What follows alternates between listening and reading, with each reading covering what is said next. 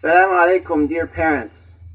Are we having trouble communicating with our teenagers? If that's the case, don't worry, you're not alone.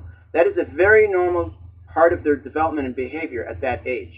However, the good news is that there's strategies and tactics that, as parents, if we learn how to develop certain communication skills, we will find it very easy to communicate with them.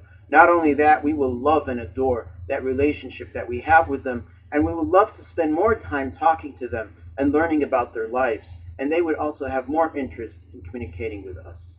So join us on Saturday the 14th at the Prince George's Muslim Association, PGMA, to learn more about strategies and tactics, inshallah, for Muslim parents in communicating with their teenagers. We're going to learn about the I message. We're going to learn about stories of the prophets and messengers, how they've communicated, peace be upon them, with their children. We're also going to reflect and study different types of scenarios that are very common in our Muslim communities across America. Every participant will receive a full book of about 100 pages full of drills and exercises, worksheets, notes. There's a lot to learn. There's a lot of great things that we can learn and develop in ourselves to have a great relationship with our youngsters. So join me, inshallah, and we'll see you there. Looking forward to talk to you all. Assalamu alaikum.